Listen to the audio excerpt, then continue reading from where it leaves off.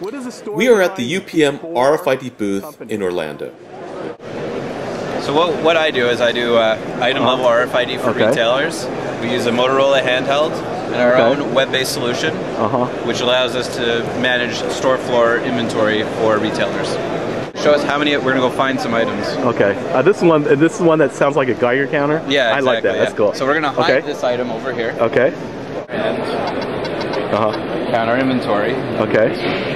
And these are all UPM tags? Or? All UPM, yeah, we're using the short dipole. Okay, so this is Gen 2? Gen 2, exactly. Yeah, we're going to click yes. Yeah. We're going to find them. Okay.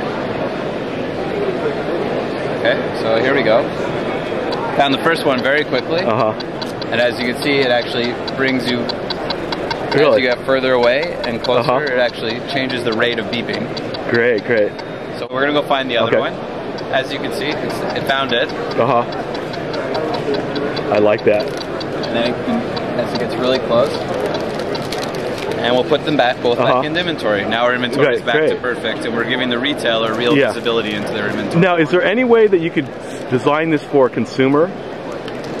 There is, but that's something we're working on, and we're looking for the applications that we could do. Great.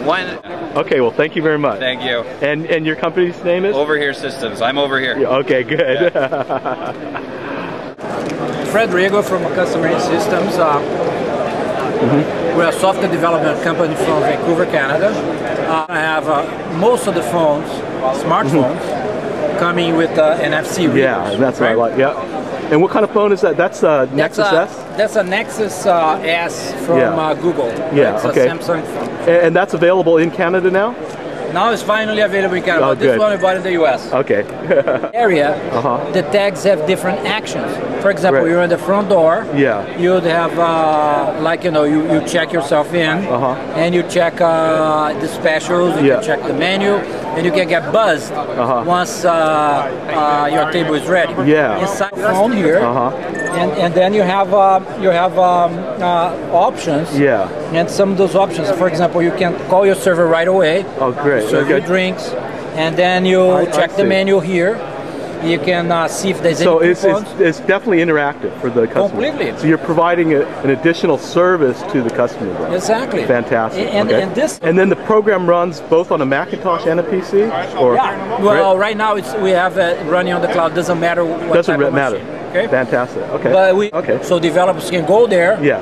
And find the simplest way to implement NFC in their applications. Great. Well, thank you very much. No, you're welcome. Part of our tag is that we want to know, is the product still fresh? That's what you want to know.